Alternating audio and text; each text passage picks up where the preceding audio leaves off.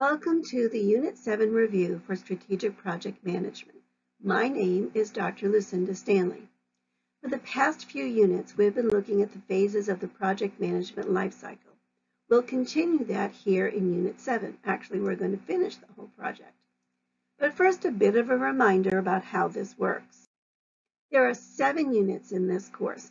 In Unit 1, we learned what a project is, who makes the decision to take a project on, and what the triple constraint theory is. In Unit 2, we were introduced to the project lifecycle. In Unit 3, we looked at the initiation phase. In Unit 4, we looked at the planning phase. In Unit 5, we looked at execution or implementation phase. And in Unit 6, we looked at the monitoring and controlling phase of the project. Here in Unit 7, we'll look at the final phase of the project lifecycle, the closing phase. In Unit 7, we're going to look at the importance of evaluating lessons learned as a means to help us be more successful in future projects. Next, we're going to describe the importance of stakeholder approval during the closing phase. We'll examine the various tasks that need to be addressed in the project closing, and we'll discuss the importance of celebrating the project team through rewards and recognition. Just a reminder about why learning outcomes are important. Every resource in the course can be tied back to one of the learning outcomes, which means that all assessments, including the final exam, are directly linked to the learning outcomes. Once you get to the end of the course, review the learning outcomes and see which ones you feel confident about. If there is some that you're not sure about, it's a good idea to go back to the units that cover that outcome and review the materials. This will ensure that you have all the knowledge you need to be successful in the exam. So in this unit, we'll look at some definitions and review some concepts based on the learning outcomes. While you'll find many more vocabulary words in the study guide, in this review, we're going to concentrate on these few, so keep an ear or an eye out for them as they come up. Remember this graphic from the Unit 2 review?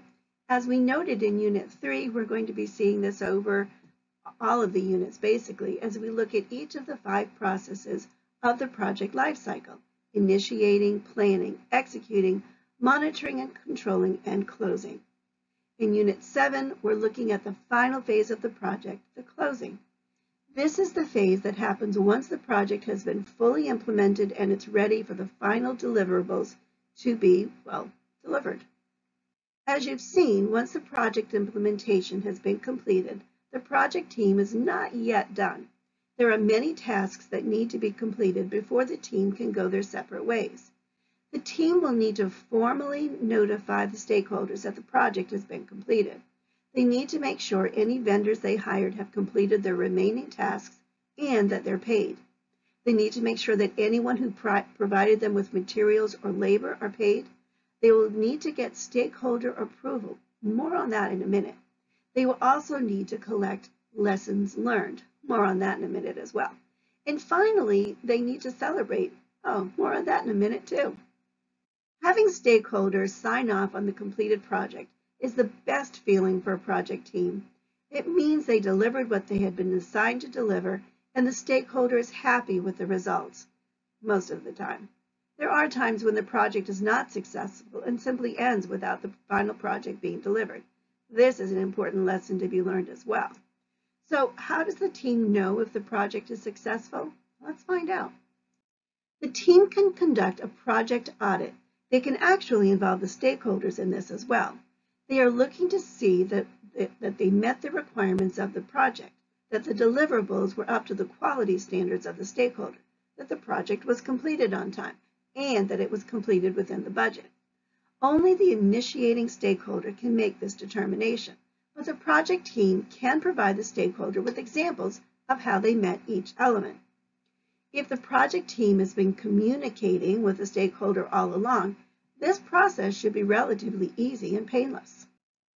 One of the most important elements of the closing phase of the project management lifecycle is to report on lessons learned.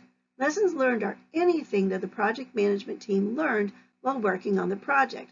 These could be positive things that they learned about the workflow or budgeting, or negative things that they learned that they wish they'd done differently.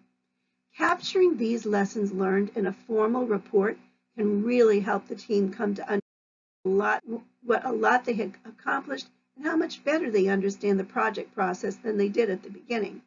The most beneficial lessons learned reports are those that are begun in the execution phase so that important information isn't left out. Then it can be cleaned up and formalized once the project is complete. Let's not think that once the report is generated at the end of a project that it's never used again. It is, or it should be. Project managers can use the lessons learned on one project to help them initiate and plan another project, maybe one that is similar, but even if it's not, some lessons learned are universal, meaning they can be transferred to other projects. Celebrating the end of the project is probably the thing that gets forgotten most of the time. It's not that project managers don't appreciate the effort their team put into the project. It's just that things get busy and everyone is likely ready to move on to something else. However, it is important to bring closure to the team, not just the stakeholders.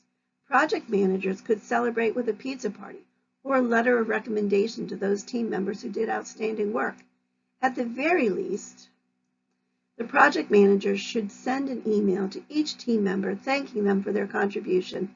And in this unit, we look closely at the closing or closure phase of the project lifecycle.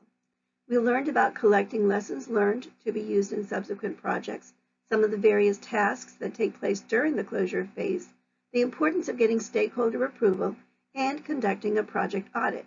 And finally, we discussed the importance of a celebration to thank the team and give them closure before they head off to another project. That's it. You've gone through all the content in the course. Congratulations. Next up is the final exam. To prepare for the exam, you can take the practice exam, review the study guide, and review these videos again.